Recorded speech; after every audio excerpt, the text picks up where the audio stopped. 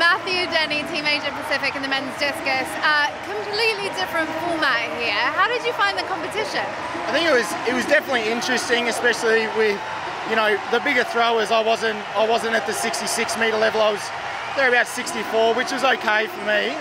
Still more in the tank, but it was good to be able to involve the crowd and have that sort of cutthroat round sort of thing. So coming into round 4, it was who performed in that round, and then 5th round between Frederick and I, it was very limited. It was who showed up in that round ready to go. So that was good for us because it teaches us how to be ready like that. So I enjoyed it. It's different. I think there's maybe some things that that could be changed that make it more, I guess, safe for Andreas. He threw 66, but wasn't able to get to the 5th round and stuff. So still showing those bigger throws, which is what the crowd loved to see as well. So it was a great fun comp, and Frederick and I were laughing about Frederick honestly thought that was a 6th round, and then lucky he really nailed that 5th round. So but it was fun. I enjoyed it. I loved it.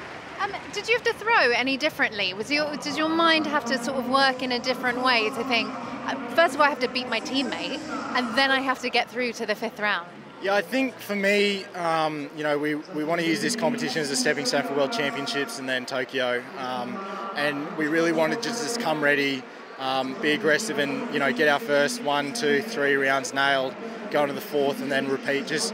I think a lot of athletes might look into I need to be different to be able to win this 4th round or 5th round. It's not any special performance, it's doing an average performance when it matters, and really doing what counts. So it was a good learning curve for me because I felt like I did that. Maybe the 5th round not as much, but I still felt that I was consistent in my mental thought and the way that I attacked the throw. So yeah. Well done, well played today. Congratulations. Best of luck to Team Asia Pacific for the rest of the competition. Cheers. Thank you very much.